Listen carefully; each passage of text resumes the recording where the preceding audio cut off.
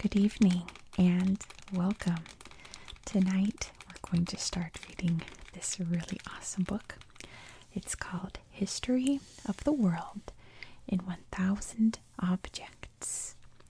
And this book was donated to me from my Amazon wish list, but the person who didn't leave a note or anything, so I would shout you out, but I don't know your name. So thank you to whoever sent it to me because this book is fantastic. Let's just dive right in. I'll show you what we're going to read tonight. We're going to start off, of course, at the very beginning, and I'm going to use this pointer pencil tonight. You'll see why. We'll start off with the early societies, 20,000 to 700 BCE.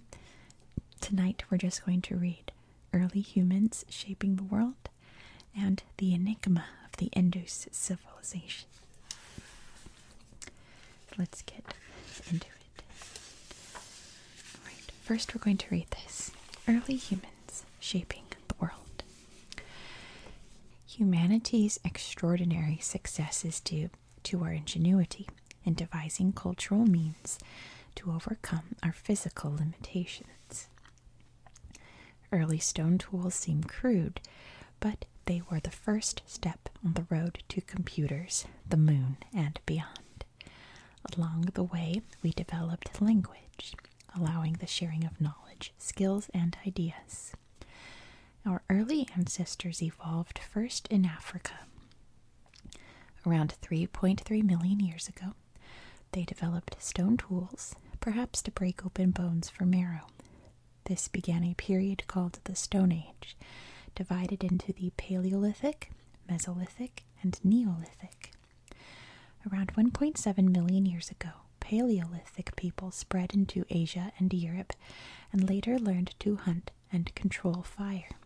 Multiple species coexisted, including Homo sapiens, that's us, modern humans, who appeared in Africa after circa 300,000 BCE, and interbred with other species, especially the Neanderthals, as they spread across Asia, Australia, and Europe after circa 100,000 BCE. Although, like us, the Neanderthals buried their dead, cared for their old and sick, and created art, by 40,000 BCE, ours was the only species left, and spread into the Americas by 12,000 BCE. The first farmers. By around 9600 BCE, the Ice Age had ended, and the world's climate was similar to today's. Newly available resources allowed communities in some areas to settle permanently instead of traveling to find food in different seasons. Some plant and animal species were exploited intensively to the point where they were controlled, cultivated, and domesticated by humans. As agriculture and a settled way of life caused population growth, Neolithic farmers expanded into new areas. Sedentary communities relied on expanded exchange networks to access resources from elsewhere. Exotic items, such as fine stone and metals, became highly sought after by emerging leaders to demonstrate their authority. So down here, we see a picture of Çatalhöyük in Turkey. It used to be a thriving little city in Anatolia. That's what it looks like now. You can see some of like the brickwork, things like that there. And up here we have a mysterious serpentine ball. We don't know why balls were carved from stone in northeast Scotland, but the skill required suggests they were highly valued. So let's take a look at some of the objects here. Starting off with technology and innovation. The earliest known tools were stone. Using their cutting edges, wood and other materials could also be made into tools.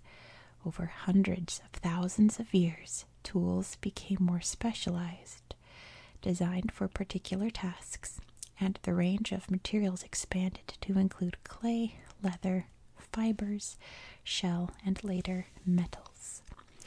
So the first tools, here we can see a hand axe. The first stone tools, made around 3.3 million years ago, had one simple cutting edge. Hand axes from around 1.65 million years ago were carefully shaped, digging, cutting, and general purpose tools. Down here, you can see the comfortable grip for holding in a hand. Here's the sharp edge for cutting. And here's the point for digging and boring holes. Here are some obsidian core and blades.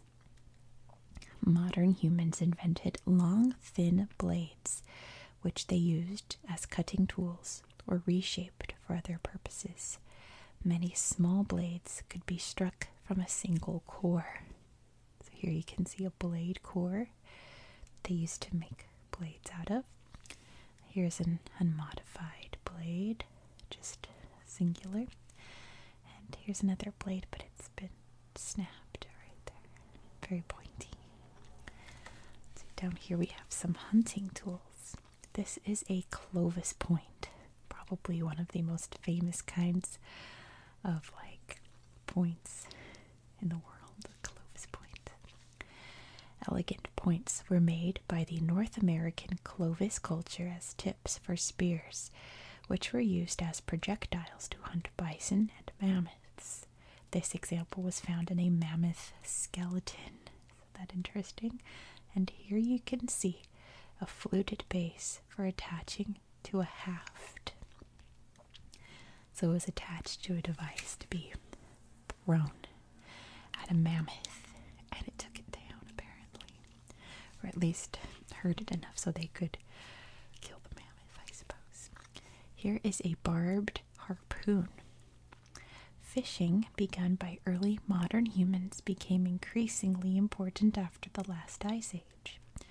Fishing gear included wood, bone, and antler fishhooks and harpoons, nets, and elaborate fish traps. Here you can see the barbs on the harpoon, and even a big tip to spear the big fish. And here are some flint arrowheads. Bows and arrows to kill prey at a safe distance appear in the late Paleolithic. Later times saw many improvements in their efficiency, such as these arrowheads, with barbs to embed them more securely in prey. So here you can see this arrowhead, and it has these barbs here. So when they get stuck in the prey, it's harder to pull it out because you have these here. And here you can see this is a tang for attaching to an arrow shaft right here. Really interesting arrowheads. Check this out. This is an early saw, an Egyptian saw. Although some multi-purpose tools continued to be made, over time tools for specific purposes proliferated. This cast of an early Egyptian saw made around 3000 BCE is one such specialized tool. Look how pointy it is. And here is an edge chipped to form a series of teeth, it says. All the little teeth in the saw, just like the saws we use today. Isn't that interesting? And here are some axes. So cool. This is a Neolithic diorite axe. Look at that. In the later Stone Age, after 10,000 BCE, people developed new techniques, grinding and polishing hard stone to make axes for felling trees and other purposes. You can see just how polished the surface is, and this is the cutting edge right here. It looks very much kind of like a modern axe blade in a way, and how smooth it is. This is a stone shaft hole axe. Stone shaft hole axe. As metal objects spread in 3rd millennium BCE Europe, communities that did not use metal made from fine stone fine stone imitations of them. What? The 3rd millennium. Communities that did not use metal made fine stone imitations of them. I promise I can read. Not as tools, but as prestige fashion items. Wow. So here you can see the hole right here to stick to the haft. A little point right there. And this cool bad boy up here is a Mesolithic stone tool, it says. Heavy stone tools served various purposes, such as adzes to plane and trim wood, and picks, perhaps, to dig up plants or knock limpets off rocks. Take a look at this. Here's, of course, the big point for the axe. It is a horizontally mounted blade sticking out like this, so you can hold the handle here. Of course, it's a replica because the wood wouldn't survive. You can hold this and go chop, chop, chop, woodpecker style, right? And here's a leather thong holding the stone to the wood handle. So cool. Up here are some tools for agriculture. Here we see an early sickle. As grains became important in the diet, sickles were developed to harvest them as well as to cut reeds used in matting, basketry, and construction. This sickle you can see here, there's the bone haft, and the little inlet flint bladelets to chop the grains. And up here it even has a decorative deer's head at the end. That's pretty cool. You see the little face here. Little eye. Cute. This is a digging stick. Digging sticks were used to dig up tubers and to make holes to plant seeds and bulbs. A stone weight on the stick increased its power of penetration.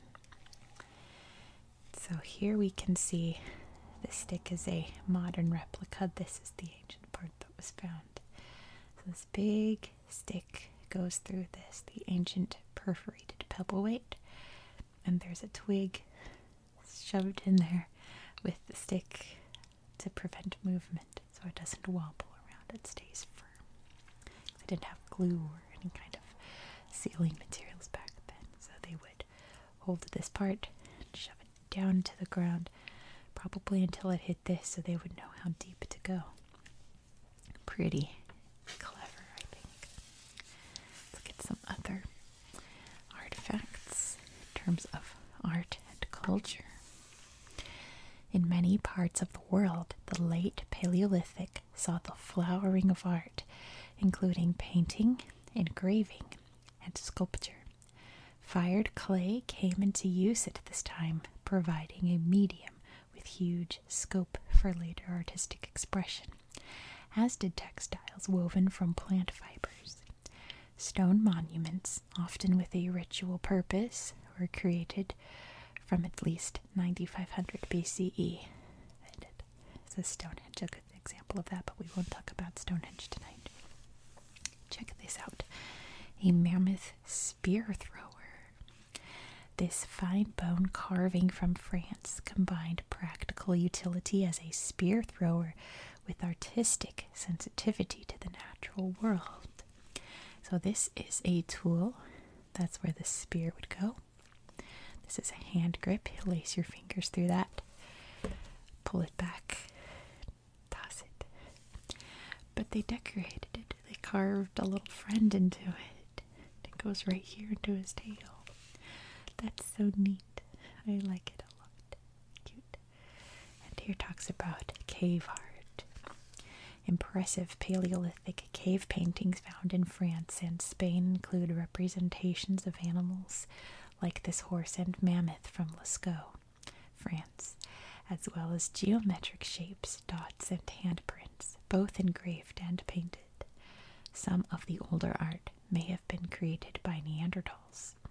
The art's purpose is unknown, but may have featured an initiation, religious, or magical rites. Let's look at some everyday home life tools. Mobile peoples, including most hunter-gatherers, generally had few possessions. Sedentary and agricultural communities, however, often relied on a range of different technologies such as fragile pottery and heavy querns or grindstones. After 11,500 BCE, as more settled communities developed across much of the world, objects proliferated. Rooster just started crowing, so there he goes. Okay, anyway. Weaving on simple looms began in Neolithic times using cotton in India and South America, and flax and other plant fibers in Western Asia and Europe. More complex looms and silk and alpaca and sheep's wool came into use later.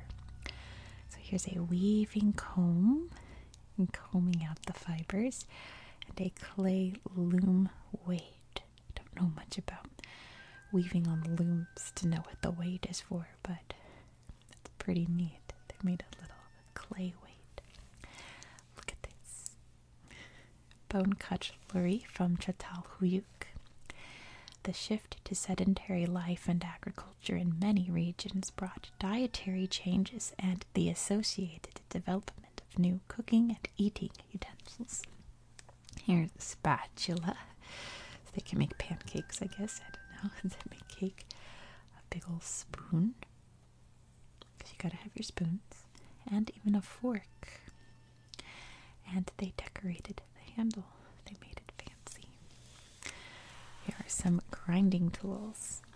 Cereal grains, also seeds and nuts, were ground into flour to cook as bread, porridge, or gruel. Grinding with a quern and rubber became an arduous daily task for many women. So here you can see, sorry about the roosters, they'll stop in a second. The quern right here, a nice big flat stone to put all your kernels on. Then you take this sandstone rubber and roll it over. Just roll it like a rolling pin until it's nice and ground to make into flour. Kind of a monotonous task, but an important one. Let's look at some pottery. This is a later Jomon pot from Japan. Isn't that gorgeous? Pottery was independently invented many times in different parts of the world. The earliest pots, including Jomon wares, come from late Paleolithic East Asia. Look at the scalloped rim here. They just went so detailed at their pottery. Look at all of this applied decoration. So they would like take the clay, get it wet, roll it up like Play-Doh, you know, and then push it on there before they fire it in a kiln. So it has all of these little curlies on it. That's beautiful. Even like by today's standards. Just imagine this was made before like writing was invented. It's so beautiful even today. This is a bell beaker culture pot. It's kind of a mouthful, but described it here. The bell beaker culture made a distinctive style of pottery beaker with an upside down bell shape in parts of Europe after 2900 BCE. So clearly for this culture, the main artifact left behind were their pots.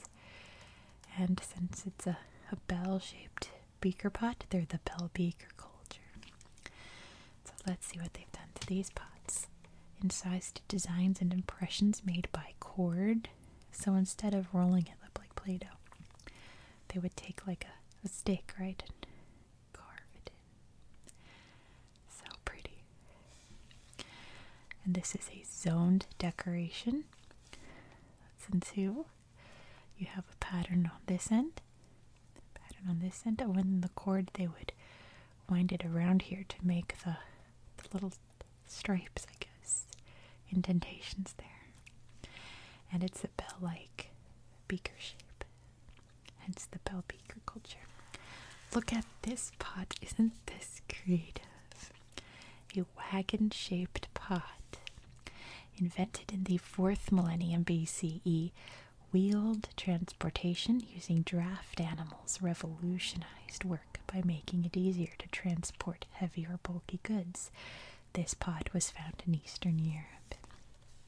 I bet whoever made this felt very clever. they've got an incised decoration, so they took a stick, drew it in there while the clay was still wet before they dried it or fired it. There's wheels there and even a little axle so that it can actually roll around. Little handle here too. Very clever pot. Let's check out some artifacts based on beliefs and rituals. The religious beliefs of people who lived before writing was invented are unknown to us. Past peoples' richly varied ways of treating their dead, artistic representations, and places with offerings, and sometimes sacrifices, provide some clues. We can also learn much by studying the religious practices of existing cultures and comparing them with traces left by prehistoric peoples. So these are some rich grave goods. As communities expanded, social differences developed within them. The treatment of the dead often reflected their status in life, with rich grave goods denoting important people. So it looks like they've got some little gold dogs in here. Beaten sheet gold applique, beaten with a hammer over the hot furnace. And they've put little decorations in it. So while it's still, I guess wobbly, how metal would be, they would take maybe like a stick or something or an adze and make little dots around it, make it fancy. And the holes here are to attach it to clothing, so it's decorative. Pretty neat. Check this out, burial art. Some European late Neolithic megalithic tombs included stones bearing geometric designs. These designs may have held some religious significance. They sometimes also appear on the associated grave goods, such as plaques made from a hard stone called schist, found in southern Spain and Portugal.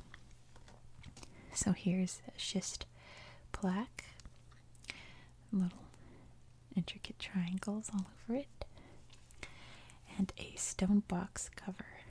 And it says that burial designs visible only to the dead person inside the tomb. That's pretty neat. Here is a Jericho plastered head.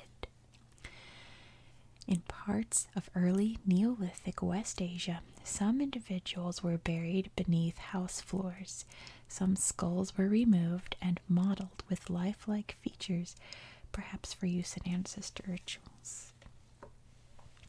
So they took the skull, you can see right here, the skull where the plaster fell off, and they covered it in plaster. They put cowrie shells, the eyes, and they modeled the face, make a nose, make ears. So it still looks like the living person. Kind of eerie, but that's what they did. And this is a chinchorro mummy. Some cultures preserved their dead by mummification. The earliest were the South American chinchorro from 5000 BCE. They removed the flesh, reassembled the bones, and replaced the skin. So here you can see the reassembled body. Looks like they packed it with plants, probably like putting where the organs would be. And they made this really creepy looking clay mask to put over the head. It looks like something out of Pan's Labyrinth, right? It's kind of eerie looking, but in like a cool way, right? Let's check out some human figurines. Late Neolithic figures right here. Stone figurines were made by cultures across the world. Some were for use in rituals, while others were decorative, made social statements, or were toys.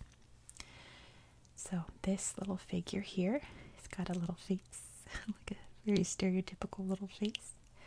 He's got schematic arms here, and a slot for mounting it so it can stick on top of maybe a pot or something, or like something to hold up the toy. I don't know. Venus figurines, very famous human figurines from this time period. These female figurines from late Paleolithic Europe are known as Venus figurines. Made from mammoth ivory, stone, and baked clay, they have strongly emphasized hips and breasts and are generally faceless. Their purpose remains unclear. So this Venus is made out of fired clay, which probably means it was modeled by hand very carefully. And this big one here is made out of mammoth ivory. So you can see there's her head. Of course, no facial features or anything. Here are her arms resting on top of her hips, it looks like, or her stomach. This part's been damaged, so it's probably her big tummy. She's got very pronounced buttocks. She's very voluminous on the bottom. And she has very small tapering legs down here. And this is probably the most famous Venus. She's made out of limestone. This is the Venus of Willendorf. And what's interesting about here, you can also see her little arms resting right here, resting on top of her breast there, is her head has this kind of cord around her. So it's debated whether or not that's meant to be hair or like a wool hat of some kind. It's very debatable in archaeological history, but we'll probably never know. But by far the most famous Venus, and I think this is a little bigger than she is life size. She's probably about this size. Anyway, let's move on to my next topic about the Indus civilization. The enigma of the Indus civilization. Around 2500 BCE, the world's first planned towns and cities appeared throughout the Indus region, which are part of present-day India and Pakistan. Indus society was highly organized and produced many fine artifacts, yet there is no conclusive evidence for kings, organized religion, or warfare. Most Indus towns and cities had a massive raised sector, the citadel, with monumental public buildings. These included the Great Bath at Mohenjo-daro, which was perhaps a place of ritual purification. Indus political organization remains a mystery, partly because the writing invented by the Indus people defies deciphering. However, society was organized and controlled with a good standard of living and highly developed craft specialization. A warehouse and workshops at Lothal in southern Gujarat, as well as Harappa in the Punjab, exemplify the role of towns and cities in manufacturing, storing, and distributing goods for external trade and circulation within the Indus realm. Rivers provided transportation networks, and goods were carried by herders moving between seasonal pastures. Traders brought in ivory and other materials from beyond the settled lands. Gulf traders. The valleys, mountains, and coasts of the Indus state provided agricultural and pastoral abundance and many raw materials. The Indus people also obtained metal ores and lapis lazuli from Afghanistan. They shipped lapis lazuli to Mesopotamia, along with carnelian and other gemstones, ivory, timber, gold, copper, and other materials, probably in exchange for silver and woolen textiles. After 1800 BCE, unknown changes brought about the disintegration of the Indus realm. Towns and cities were abandoned, and writing ceased. However, farming communities continued to flourish in many parts of the region. Down here you can see Mohenjo-daro, massive archaeological site and full of wondrous mysteries. Let's read about it. Public buildings. Mohenjo-daro, in present-day South Pakistan, was the largest Indus city, covering more than 620 acres and with a population of perhaps 100,000 people. Many of its structures, which included more than 700 wells, were built of baked bricks in standardized size. That's so interesting, isn't it? That they had a size that every single brick had to be. You can see kind of here all the different bricks there. So look at this. This is really interesting in Indus culture.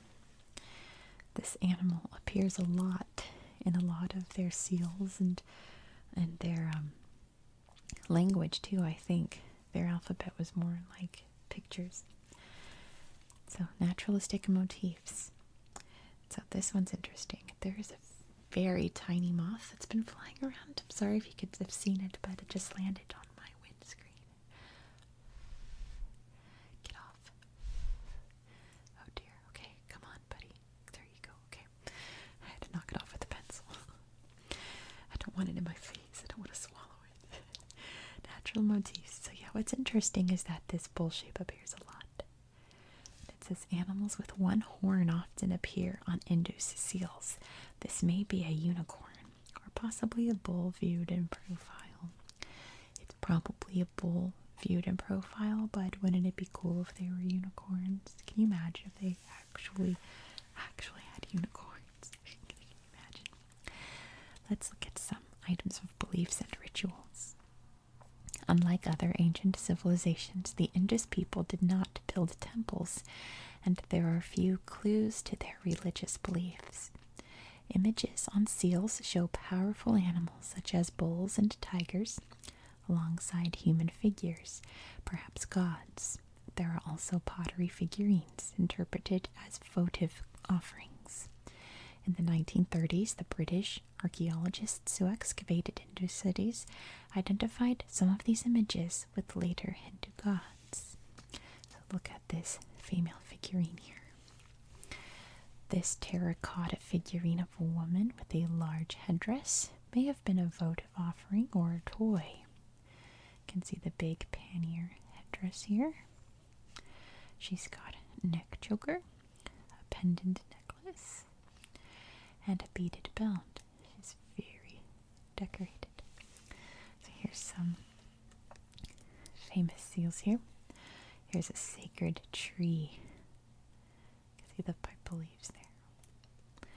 This Indus seal from Mohenjo-daro shows two animal heads beneath a pipal tree, which later became sacred to Hindus. Here's a proto-Shiva right here. This figure, wearing a horned headdress and surrounded by wild animals, may be a god. Archaeologists saw this as an early form of Shiva. The horns here, and the little animals around it. You can see some of their writing up here too that hasn't been deciphered. Mythological scene. Some Indus seals, such as the one shown here, show humans grappling with tigers. They may be gods or mythological heroes. He's got two tigers, one in each hand, holding him by the neck. Can you imagine if this was like someone's like family crest in a way? I'm the two tigers, man. Family. That's pretty cool. Let's look at some adornment from the Indus Valley. The Indus people set great store by personal adornment, wearing necklaces, pendants, hair and ear ornaments, rings, anklets, and bead belts made from materials such as metal, ivory, valance, which is glazed ceramic, terracotta, shell, and stone. Bangles were particularly important. Indus bead makers were extremely skilled in working gemstones such as agate, carnelian, serpentine, and steatite. Never heard of that one. So here we can see a gold bangle. Indus women generally wore bangles. Their materials give clues to social status: pottery or shell for the majority, silver or gold for the elite.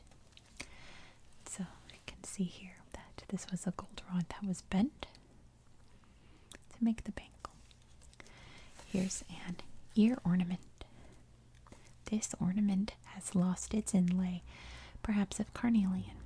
The edge decoration is of gold wire, soldered onto the domed disc. Isn't that interesting? That's where the little gemstone would be. And here's a neck ornament. The design of this gold neck choker, which has been broken in two, reveals a high level of skill on the part of the goldsmith who made it. You can see here part of the clasp. Do you think that the other half was a lobster claw clasp?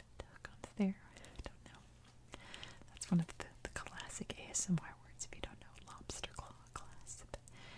But you can see it's a little half moon shape here. Go behind your neck, so you can see this part along your neck, and it even has spacer beads in between. Very fancy choker. Let's look at some statues of art and culture. The uniformity of Indus culture suggests it was part of a well-organized, controlled society.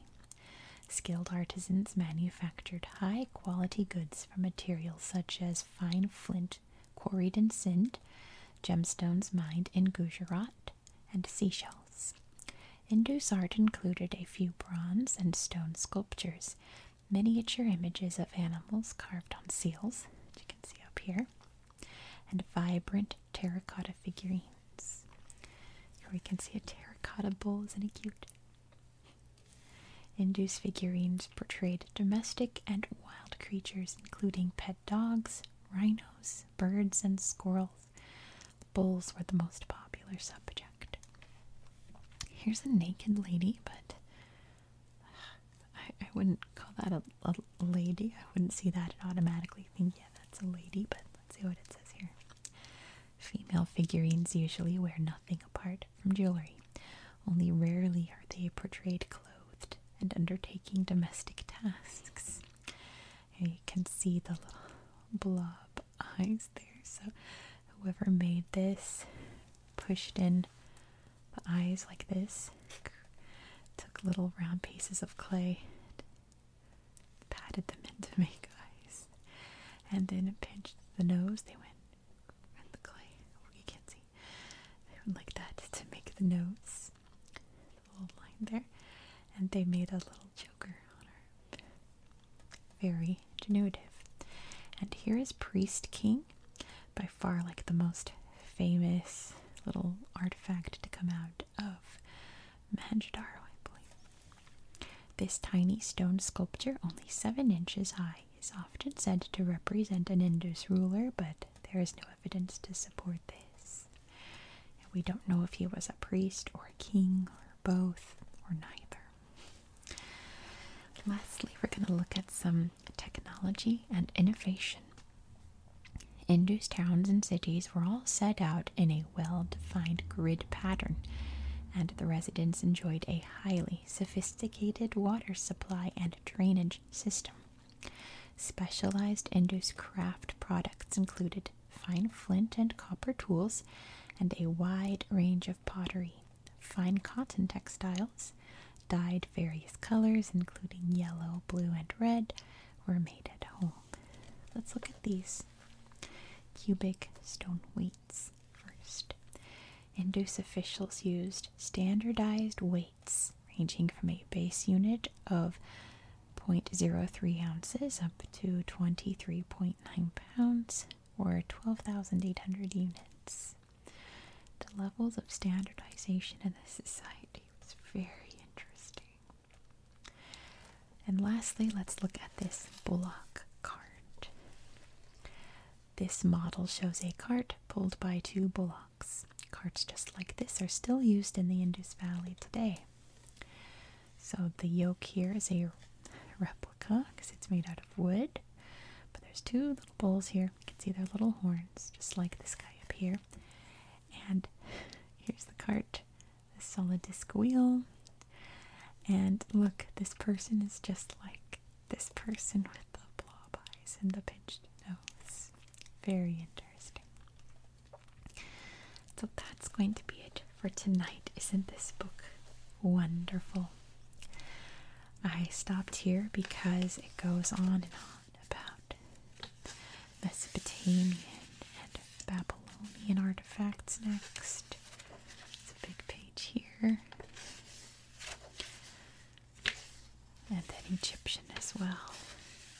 So many different really cool artifacts and jewelry and figurines, statues, amulets, mummies, Stella.